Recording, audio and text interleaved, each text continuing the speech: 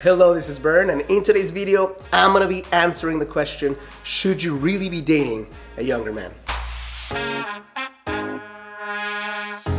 Hello, this is Bern. Welcome to another edition of BernMendez.com. If this is your first time here and you'd like to learn how you can attract your ideal life partner without the need for gimmicks, manipulation, or silly techniques, make sure to hit the subscribe button right now so you can be notified of new episodes as they come out. Listen, the answer to the question, should you be dating a younger man, is not as simple to answer as it seems. I'm not here to encourage you to do it or discourage you to do it.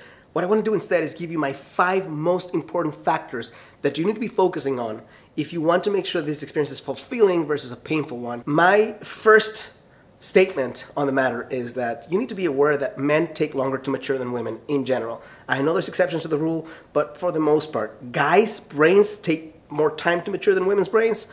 Guys have a different biological clock inside that makes them not have to mature as early as women, and there's multiple things that play into this. A recent study from the UK, maybe 2014 or 15, showed that women reach maturity age at 32, full maturity at 32, and guys mature at 43. That's an 11-year gap.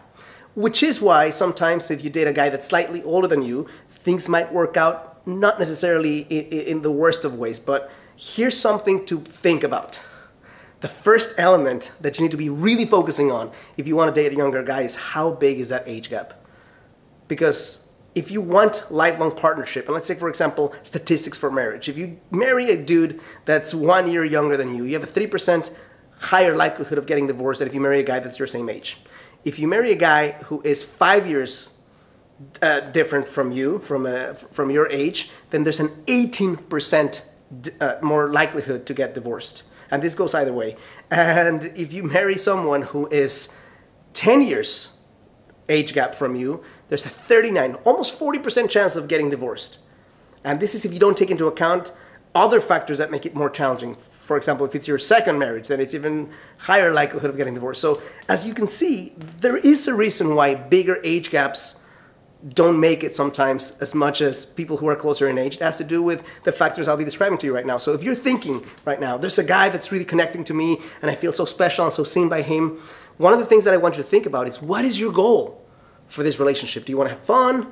Do you want to experience some Stella got her groove back for a while and then go back into serious dating? Or do you want a lifelong partner? My hallucination, if you're watching me right now, is that, especially because I talk about different things than other coaches and other people who share themes of love and intimacy and attraction share, is that you probably want a lifelong partnership. You want a best friend, you want a lover, you want a spiritual equal, you want a guy who can really be there in good times and bad times. And if that's the case, then you need to pay attention to the age gap. If the guy is 10 years or more younger than you, it can work, but there's a high likelihood that it won't. And for the reasons that I'm about to describe right now. The second thing that you need to be focusing on right now, which is super important, is what is the life stage that he is on?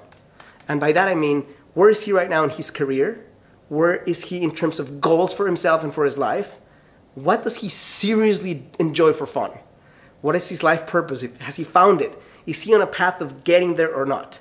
So I'm going to talk about children later, which is it's a category in and of itself that's significant enough to make or not make things work. But for right now, think about it. If you're far more advanced in your career and he's just about to get started in this grind that you've overcome many years ago, and you're more in the I enjoy career but I want to have more fun and I want to have more balance, and he's just about to get into the working 10-12 hour days, then that might be a factor that affects the quality of your time. Same thing, what does he do for fun? If he's into the things you're into, that might be a lot more likely that things can work than if he enjoys video games and you hate them, or if he has goals that have nothing to do with where you see your life going. The life purpose one is really important, because a guy is going to be able to offer you something in some ways proportional to what he's doing for himself, what he's doing in his life, and how clear he is on his path. The more unclear he is about what he's here to do, the more unlikely he is to offer you what you need, because he has to figure that shit out first to be someone he feels proud of. So think about that when you think of guys that you're dating. If he's someone who's really early in his development, career, and goals versus he's more advanced on that area. Next area of consideration is children. And I split this up into different categories. The first one is, do you want children? And the second one is, do you have children? Let's start with the first one. If you want children, and let's say you're in your 40s and you're connecting with a guy who's 32, you're really on the verge of hurting yourself for the most part. Here's why. A guy who's 32 isn't typically thinking, I want to make a child right now. That's my highest goal in life. He wants to focus on other things, and he has plenty of time. He has 30 more years to make this thing happen. You don't. Biologically speaking, you're getting to the end of the time where you can safely have children. So if you are of the age of having children and you really want them, unless you connect with someone who's really hungry for that, and it's going to be a unicorn versus the regular guy, then by connecting with someone younger, you're really hurting your chances of being a mom. Unless you end up deciding that you want to adopt and the guy is so amazing that he really wants that in the future and you're really willing to wait maybe 3, 4, 5, 6 years to make that dream come true. Now, the second part of this is, do you have children? And if you have children, then what is the type of relationship that you want him, not at the beginning, but eventually to have with your children? Do your kids have a strong father figure and you want to be the fun uncle? Do you want him to be sort of father figure for them? Do you want him to participate full on in their life? Do you want him to be a distant friend to them? Because he has to have the kind of connection to children that would make you, A, proud to have him as your guy, and B, him being a good role model to your kids. If this is going to be one of those situations where he wants you despite your children instead of because of them, you might be hurting your chances in ways that you can't even comprehend right now. If he doesn't understand what having children is, he's not going to get, for the most part, why you have such a strong focus and such a strong priority for your kids. So again, can it work? It can, but it makes it challenging if the guy isn't really kid-oriented, if he isn't mature enough to figure out the type of relationship he wants to have, or if you feel like it's the fun type of dude, but you would be kind of horrified if your son, for example, grew up to be like him. You may not be super excited, and that's not necessarily the best sign that he's the best guy for you long-term in the future. Next category of evaluation is friend compatibility. You've heard the phrase, you don't marry a guy, you marry his family. Or you don't marry a woman, you marry her family. Well, friends are part of the extended family, right? And what you want to find out, and you'll develop this, if you date the guy, especially exclusively, you're going to figure out at some point, do the type of things that he wants to do with his friends, are those the type of things you really enjoy?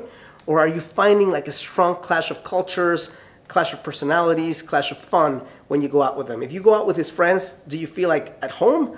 Or do you feel like this is like a different era, a different kind of, this is a different situation, different dynamic, different types of conversation? So the friendship situation is one that makes it really important. Same thing, when he goes out with your friends, does he fit in? Is he having fun? Or is he feeling like, kind of like a dread? You enjoy time with them, but when it comes down to the most important people in his life, especially friendships, if that's a mismatch, then it makes it way harder for this to be sustainable long term.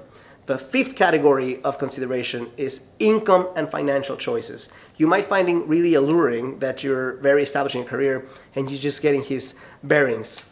But at some point, he might not feel super excited about that. He might not feel like he has a strong voice or a strong ability to do things for you that he really wants. Now, again, I left this till the end because I don't think it's the most important consideration. I think it plays a part in the dynamic, in the masculine and feminine. If he constantly feels like he's at a loss, if he can't take you out and do the things that you really enjoy doing because he's not making the money to do that yet, then it might be a situation where it works initially, but it ends up not working later on. You need to have a really strong guy who either is really ambitious and going forward in his career and has financial choices, or you need to not really care about that and understand that at some point he might find it somewhat demoralizing to not be able to offer something beyond the emotional, which has to do with taking you out, taking you on trips, doing fun things of that nature. Last thing I'll say, which is not a category of consideration, but I want to make sure that if you connect with a guy who's younger than you and you're feeling excited, and some of these things, he passes the test, the age gap is not great, there's an age gap, but it's not significant enough where you feel he's in a different life stage. The child situation is something that actually works, either because you don't want children if he's much younger than you, or you have children and he's a mature guy that you feel can really play the part that would be encouraging and a role model for your kids. if you feel like he has his friends and your friends are compatible and that you genuinely enjoy your time with them, not just by yourself when you're with them, and the income and financial choices is not a huge disparity, the next thing that I'll ask you to consider is the last thing you want to do is feel like you're in a mother role. Guys might feel compelled initially to have someone who feels really confident about themselves and who knows the world better than they do and can circle them around a couple of times. They might feel excited about it. But if you start playing a motherly role, that's not a good thing in the relationship. So my strongest thing is date men unexclusively, take longer to get to know them, take longer to connect physically with them, because that's something that might start messing with your mind and your biochemistry in a way that might blind you to see the reality of what's taking place. And then make a choice for yourself. This can work, but it's not as easy as the trend lets it seem that it works.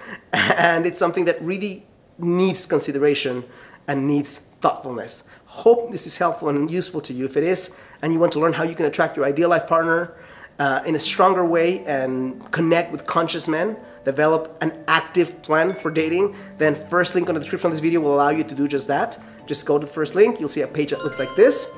Enter your name and email and you can start watching my free masterclass right away. If you enjoyed this video, click like or thumbs up. Subscribe to my channel if you haven't done it so you can be notified of new episodes as they come out. And last but not least, if you're struggling to create a connection that's meaningful, and you know that you've been watching videos for a while, you've been reading books, you've been doing the law of attraction, you've gone to therapy, and things don't seem to be changing fast enough, then you might highly benefit from hand-holding and coaching.